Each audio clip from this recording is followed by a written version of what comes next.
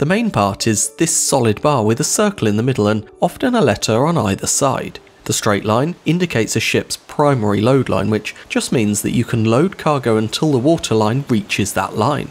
The higher the line is up the side of the ship, the more cargo you can load and the more money you can make. Its position is designed to give enough clearance between the waterline and the freeboard deck as indicated by this line above the circle. Essentially, a ship is completely watertight until the freeboard deck, so the more space between the load line and the freeboard deck, the better.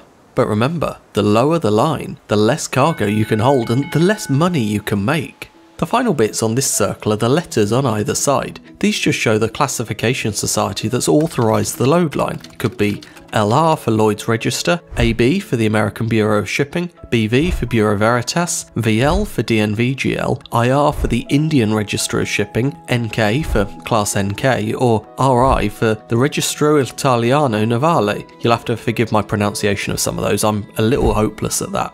Anyway, to one side of the circular symbol, you'll see the load line tree with the primary branch starting at the same height as the line through the circle. Notice there's a little S on it telling us this is the summer load line. I've already said that it's the primary or default load line, it's the one that applies in most situations, but what I didn't say was that this is only the primary or default in seawater.